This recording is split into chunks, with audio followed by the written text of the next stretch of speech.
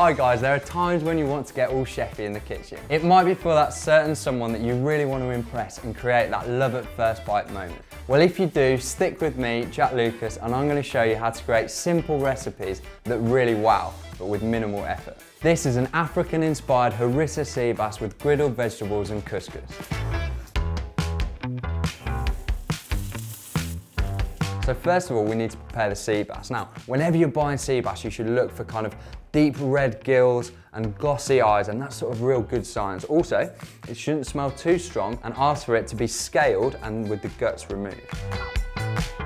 Now, the masters of filleting fish are the Japanese, and they always use a bit of kitchen towel or a cloth. It's really important that the surface of the skin is dry to prevent your knife from slipping. If you don't want to do it yourself, of course you can go and ask your friendly Sainsbury's fishmongers to do it for you, but it's a great skill to learn to do, and it will really impress your mates if you can do it.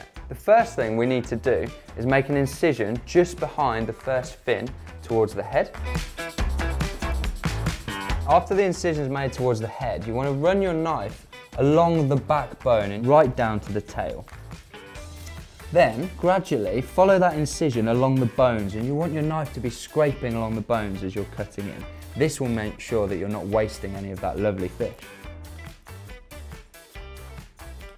Slice through. This is what you get. You get a whole fillet that's come off quite simply, and you shouldn't have any bones in there whatsoever.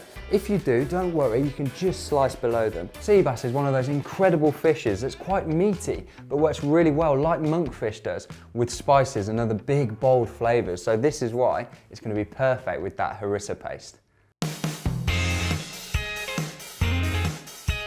Now we can go ahead and chop up some veg, so starting off with our peppers. Now I find the easiest way is just to actually place the pepper down and chop around the centre stalk with all the seeds.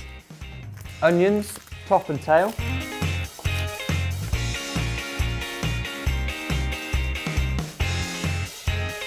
Now the courgette, I'm just going to use a potato peeler and just slice into lovely little ribbons, which are then going to be griddled at the same time as the peppers.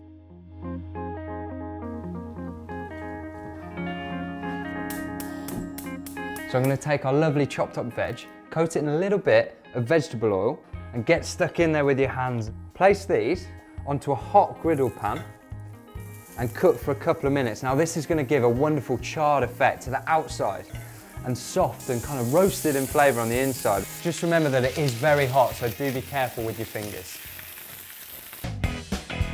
So whilst the vegetables griddle, it's time to marinate the fish, and we're using this harissa. So it's a North African spice blend made up mainly of red peppers and lots of other spices, which give it a fantastic smokiness.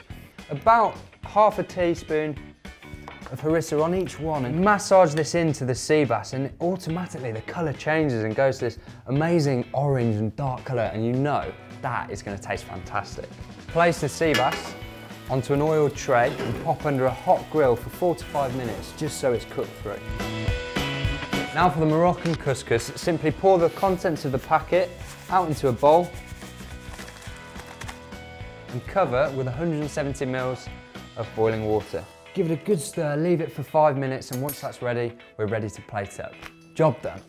The veg is crispy on the outside with little charred bits, and our fish is perfectly cooked through.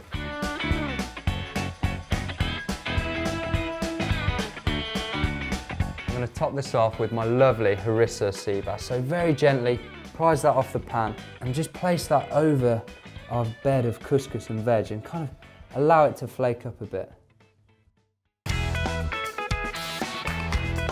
And there we have it. This is a perfect spicy sea bass with harissa, griddled Mediterranean vegetables and a lovely Moroccan couscous. As a chef's reward, now that you've done all the hard work, it's time to dig in. So,